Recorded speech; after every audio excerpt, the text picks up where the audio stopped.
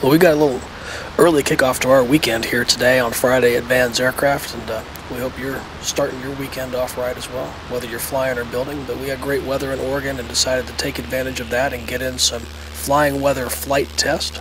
And this is a RB9A, which we outfitted. We can see we put some yarn and string tufts on it and a couple of cameras and took off for the skies in order to record some video and some data related to high angle of attack flight into stalls and determining airflow during the stall so that we can see where that airflow diverges and continues aft or starts to move forward and up around the nose of the wing in order to help us determine the optimal location on this particular airfoil for angle of attack sensor port. That's the work that we're doing here.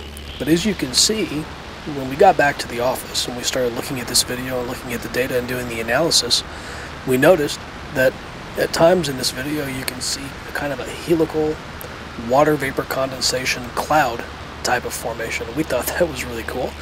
You don't see that very often, and we thought you might be interested in seeing that too. So we sort of nicknamed this cumulus propellus. We just thought it was kind of cool. And it's also an opportunity to let you know that we have customers that have asked us about placement of angle attack sensors on the wing, and something we're working on.